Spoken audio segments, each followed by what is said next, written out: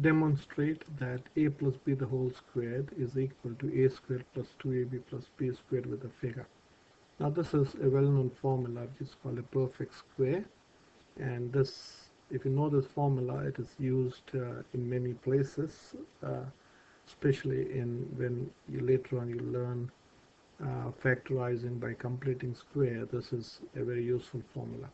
So I've drawn a square, and I want to use this square to prove this result. So this is a square of any length. Okay, so let us split this into two parts first. So I'll draw a line segment like this somewhere here. So here, if say this is A, the length of from here to here, if it is A, I'll say this is B. Okay, so let me make a guess. So this length is A. So I'll draw another line segment somewhere here. So I'm making a guess.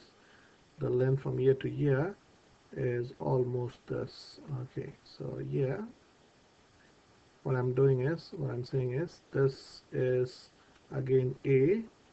So this has to be B because it's a square. So the length and the width are the same. So this is A plus B, so this has to be A plus B. So I made a guess. So the length from here to here is A, and this seems to be a square. Okay, so if this is A and this is B, I can say this length is also A and this is also A. Okay, and same way this is also A and this is also A. Same way, if this is B, this is B, and this is also B. And if this is B, this is B, and this is also B. So you've got four figures here. So this is a square of A by A. So the area of this is A squared. The area of this is A squared. The area of this is a rectangle. This is a rectangle. This is a rectangle of A. The length is B and the height is A. So the area of this, let me draw a circle here. So this area of this rectangle is AB. Now if you take this rectangle, the length is A and the height is B. So the area of this rectangle is again AB, and this is a square of B by B, so the area is B squared. Now this big rectangle, the area, so let me write area of the, you can say, the violet square. So let me use a violet color, okay, so that you can color code it. So area of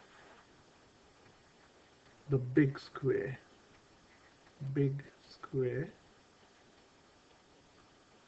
I can say that is A plus B times A plus B.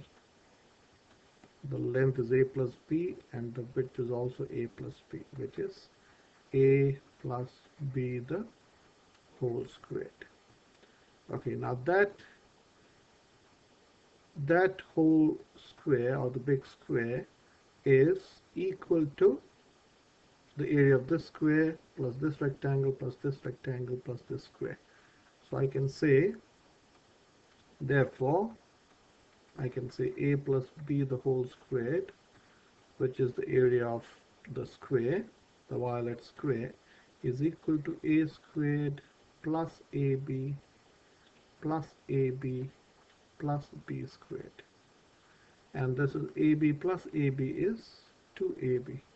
So A plus B the whole squared is A squared plus 2AB plus B squared.